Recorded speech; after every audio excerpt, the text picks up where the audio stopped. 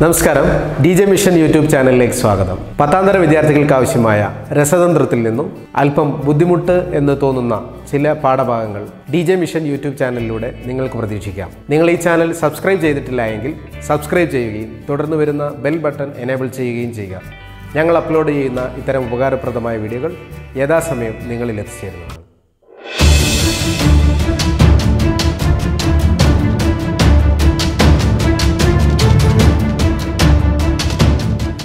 പ്രിയ കുട്ടികൾ, ഇന്ന് നിങ്ങളുടെ മുന്നിൽ ഞാൻ നിൽക്കുന്നത് ഓർഗാനിക് കെമിസ്ട്രിയിലെ ഐസോമെറിസം എന്ന പാഠഭാഗം പറഞ്ഞു തരാൻ വേണ്ടിയാണ്. എന്താണ് ഐസോമെറിസം? നമുക്കൊരു ഉദാഹരണം നോക്കാം. എഥനോളിൻ്റെ ഘടന എഴുതി, മീതോക്സി മീതേൻ്റെ ഘടന എഴുതി. പക്ഷേ ഇവ രണ്ടിൻ്റെയും മോളിക്കുലർ ഫോർമുല അല്ലെങ്കിൽ തന്മാത്രവാക്യം എന്താണെന്ന് നോക്കാം. C2 C2 H6O. ഇവിടെയാണെങ്കിലും C2 H6O. രണ്ടിടത്തെയും തന്മാത്രാവാക്യം ഒന്ന് തന്നെ. ഇപ്പം എന്താണ് isomerism?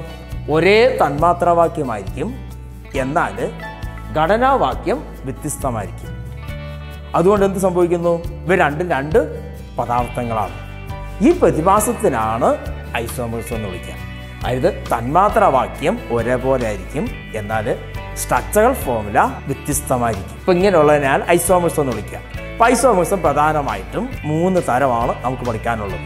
1 chain isomerism, 2 functional isomerism, 3 position isomerism. ഇവിടെ നമുക്കിവിടെ നോക്കാം. ഇപ്പം ഇത് ഒരേ തന്മാത്രാവാക്യമാണ്, പക്ഷേ ഇവിടെ ഘടനകൾ തമ്മിൽ വ്യത്യാസമാണെന്ന് പഠിച്ചു. ഇവിടെ എന്താ വ്യത്യാസം? ഇവിടെ ഫങ്ഷൻ ഗ്രൂപ്പ് OH, ഇവിടെയാണ് ഫങ്ഷൻ ഗ്രൂപ്പ് ആൽക്കോക്സി. ഇവിടെ OH ഫങ്ഷൻ ഗ്രൂപ്പും ഇവിടെ ഈതക ഫങ്ഷൻ ഗ്രൂപ്പും. ഇത് ആൽക്കഹോളാണ്, ഇത് ഈതകാണ്. ഇപ്പം രണ്ടും രണ്ട് പദാർത്ഥങ്ങളാണ്. ഇവിടെ ഫങ്ഷൻ ഗ്രൂപ്പിലാണ് വ്യത്യാസം വന്നിരിക്കുന്നത്. അതിനാൽ ഇത് ഈ ഐസോമെറിസം വിളിക്കുന്ന പേരാണ് ഫങ്ഷണൽ ഐസോമെറിസം. ഫങ്ഷണൽ ഐസോമെറിസം എന്താണെന്ന് മനസ്സിലായെന്ന് വിചാരിക്കുന്നു. ഒന്ന് ഒരിക്കൽ കൂടെ പറയാം. ഒരേ തന്മാത്രാവാക്യമായിരിക്കും, എന്നാൽ രണ്ടിലും വ്യത്യസ്ത ഫങ്ഷണൽ ഗ്രൂപ്പായിരിക്കും. ഇങ്ങനെ ഫങ്ഷൻ ഗ്രൂപ്പിൽ വരുന്ന വ്യത്യാസം കൊണ്ടുണ്ടാകുന്ന ഐസോമെറിസത്തെ ഫങ്ഷണൽ ഐസോമെറിസം എന്ന് വിളിക്കും. മറ്റൊരു ഉദാഹരണം നോക്കാം. CH3 CH2 CH2 CH3. ബ്യൂട്ടൈൻ്റെ ഘടന എഴുതി. ഇതിൻ്റെ തന്മാത്രാവാക്യം എന്താണ്? C4 H10.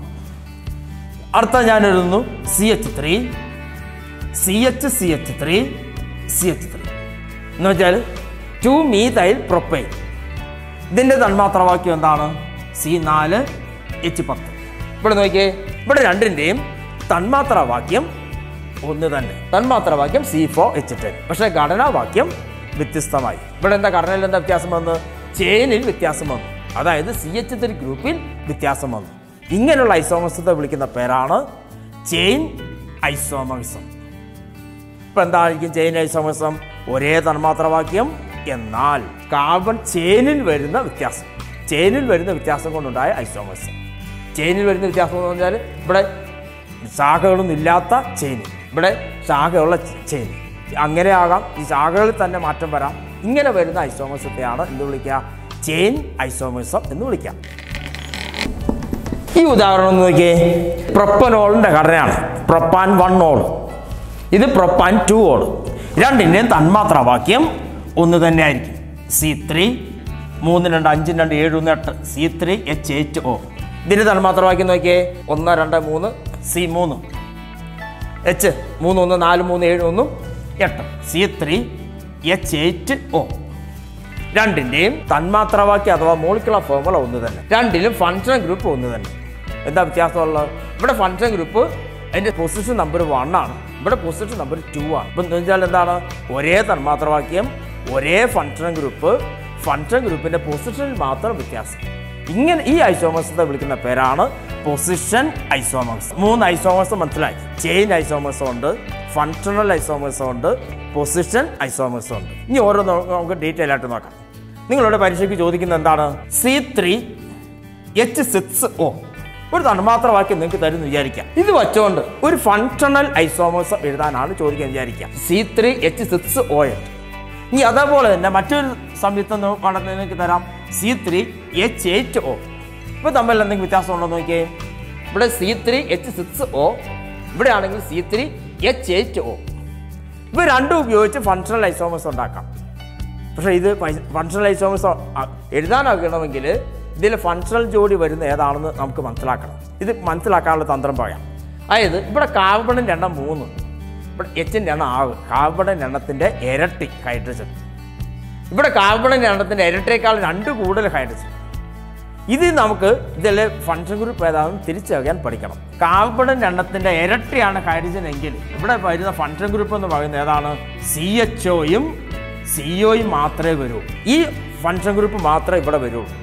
എന്നാൽ C3H8O കാർബണിൻ്റെ എണ്ണത്തിൻ്റെ ഇരട്ടിയേക്കാൾ 2 കൂടുതൽ ഹൈഡ്രജനും ഒരു ഓക്സിജനും ആണെങ്കിൽ ഇവിടെ ഈ ഫങ്ഷൻ ഗ്രൂപ്പ് വരികയില്ല. പകരം അവിടെ ഏതാ ഫങ്ഷൻ ഗ്രൂപ്പ് വരിക? അവിടെ വരുന്ന ഫങ്ഷൻ ഗ്രൂപ്പ് OHഉം Oയുമായിരിക്കും. ഈ ഫങ്ഷൻ ഗ്രൂപ്പ് മാത്രമേ ഇവിടെ വരൂ. ഇപ്പം എങ്ങനെ തിരിച്ചറിയുന്നത്? കാർബണിൻ്റെ എണ്ണത്തിൻ്റെ ഇരട്ടിയാണ് ഹൈഡ്രജൻ ഒരു ഓക്സിജനും കൂടെ ഉണ്ടെങ്കിൽ അവിടെ വരുന്ന ഫങ്ഷൻ ഗ്രൂപ്പ് എപ്പോഴും CHO CO ജോഡികളായിരിക്കും. ഇത് മനസ്സിലാക്കി പഠിച്ചാൽ മതി. കാർബണിൻ്റെ എണ്ണത്തിൻ്റെ ഇരട്ടി ഹൈഡ്രജനും ഒരു ഓക്സിജനും കാണുന്നെങ്കിൽ ഇതിലെ ഫങ്ഷൻ ജോഡി എപ്പോഴും CHO CO. അങ്ങനെയാണെങ്കിൽ നിങ്ങളോട് ചോദിക്കാം, C4H8O ഇവിടെ എന്താ പ്രത്യേകത? Carbon 4 H8. ഇവിടെയും കാർബണിൻ്റെ എണ്ണത്തിൻ്റെ ഇരട്ടി ഹൈഡ്രജൻ. ഇതിലും ഫങ്ഷൻ ഗ്രൂപ്പ് ജോഡി എന്തായിരിക്കും? CHOയും COയും. നമുക്കിതൊന്ന് എഴുതി നോക്കാം. C3H6O. ഇവിടെ ഹൈഡ്രജൻ്റെ എണ്ണം 3, 2, 5, 1 ആകും. 3, 3, 3 ആകും. എന്ന് വെച്ചാൽ C3H6O. C3H6O ആണ്. ഇവിടെ എന്താ പ്രത്യേകത? ഇവിടെ CHO ഫങ്ഷൻ ഗ്രൂപ്പ് വന്നു, ഇവിടെ CO ഫങ്ഷൻ ഗ്രൂപ്പ് വന്നു. എങ്കിൽ നമുക്ക് ഇതൊന്ന് എഴുതി നോക്കാം. C3H8O. ഇവിടെ വന്ന ഫങ്ഷൻ ഗ്രൂപ്പ് ഏതൊക്കെയാണ്? OHഉം Oയും. ഇവിടെ OH OA വരുള്ളൂ. C3H8O ആണ്. അപ്പം ഇങ്ങനെ ഒരു തന്മാത്രവാക്യം കണ്ടിരുന്നാൽ ഇതിൽ ജോഡി കണ്ടുപിടിക്കാൻ പഠിക്കാന്നുള്ളതാണ്. അപ്പം കാർബണിൻ്റെ എണ്ണത്തിൻ്റെ ഇരട്ടിയേക്കാൾ 2 കൂടുതൽ വന്നാൽ അവിടെ ഏതാ ജോഡി വരുള്ളൂ?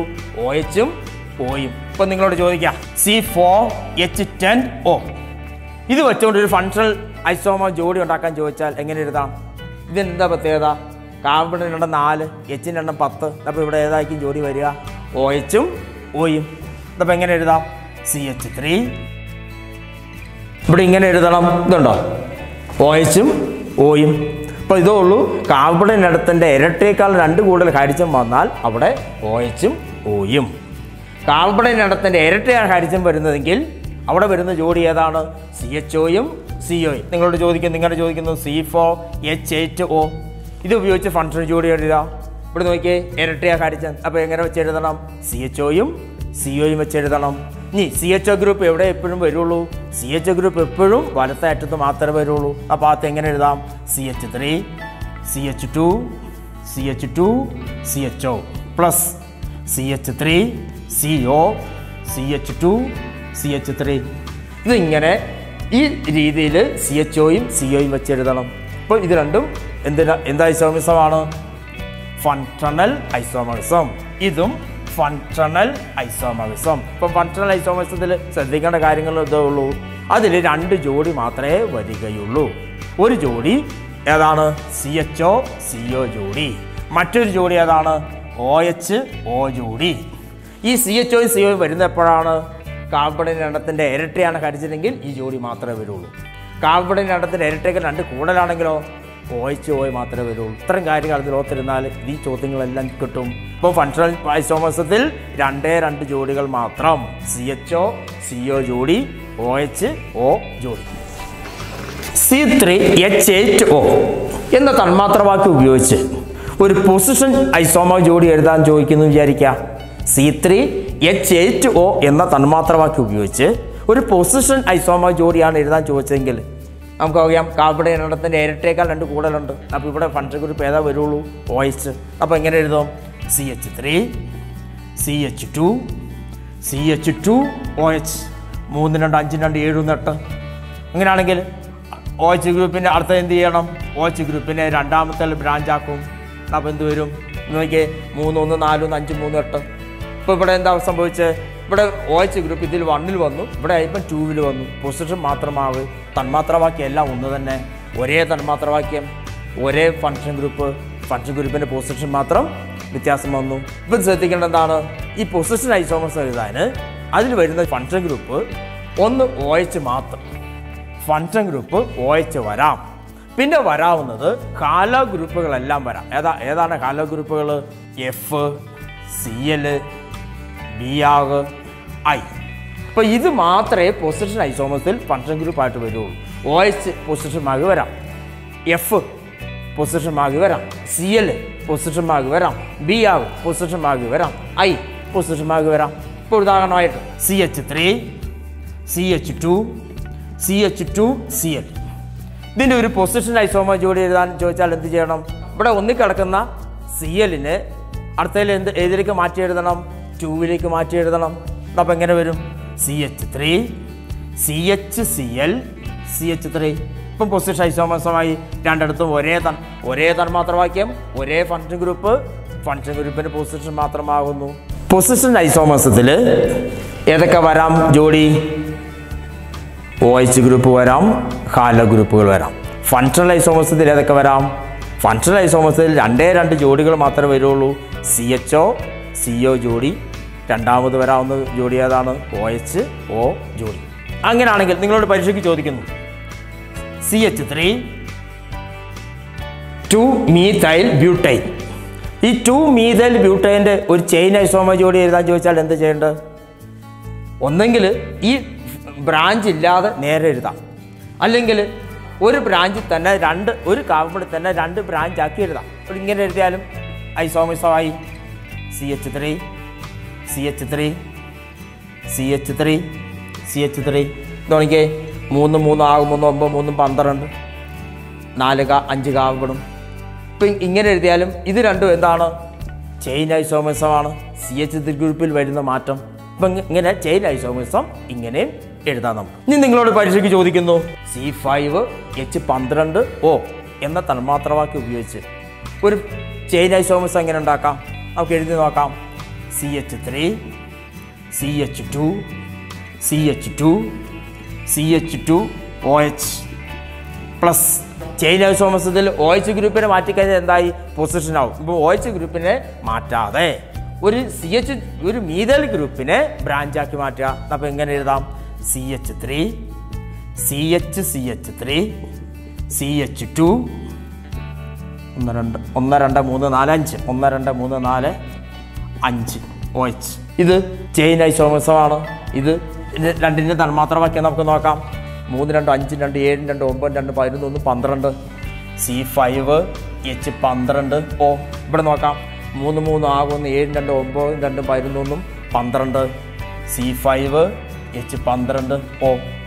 ഇങ്ങനെ ഇത് വെച്ചുകൊണ്ട് ചെയിൻ ഐസോമേഴ്സമായി. ഇനി ഇത് വെച്ചുകൊണ്ട് പൊസിഷൻ ഐസോമേഴ്സ് ഉണ്ടാക്കാം. ഈ OH ഗ്രൂപ്പിനെ മാറ്റി ഇവിടെ എഴുതിയിട്ടാൽ പൊസിഷൻ ഐസോമേഴ്സമായി. ഇപ്പം എങ്ങനെ എഴുതാം?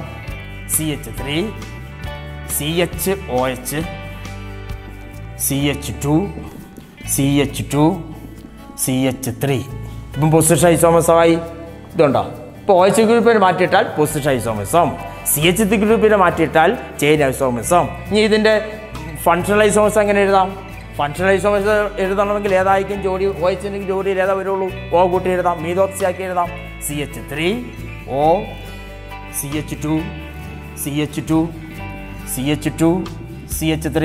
ഇതിപ്പം ഫങ്ഷണൽ ഐസോമേഴ്സമായി. ഇപ്പം ഇങ്ങനെ ഒരു തന്മാത്രവാക്യം തന്നിരുന്നാൽ നമുക്ക് ഇതിൽ നിന്ന് 3 ഐസോമേഴ്സോ നമുക്ക് ഇങ്ങനെ എഴുതിയുണ്ടാക്കാം.